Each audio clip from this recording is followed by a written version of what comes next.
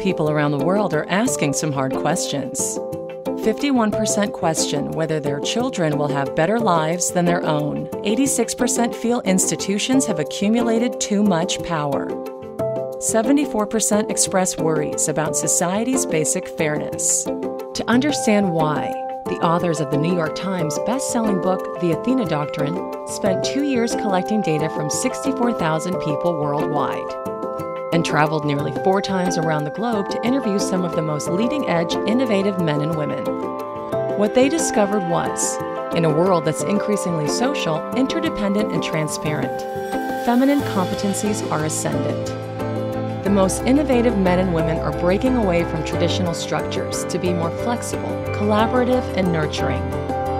People everywhere told us that the future favors feminine ways of thinking. In Iceland, a government marred by financial ruin rebuilds trust with its citizens by creating a new constitution, crowdsourced by the people. In Kenya, citizens report election violence using mobile phones to produce real-time visual maps that help law enforcement. In Peru, a woman fights against indifference to domestic violence by creating her own all-women police force. In this new world, people are deploying feminine thinking and values to make their lives and the world better. We need to think of femininity as innovation and an untapped source of competitive edge that's inside us all.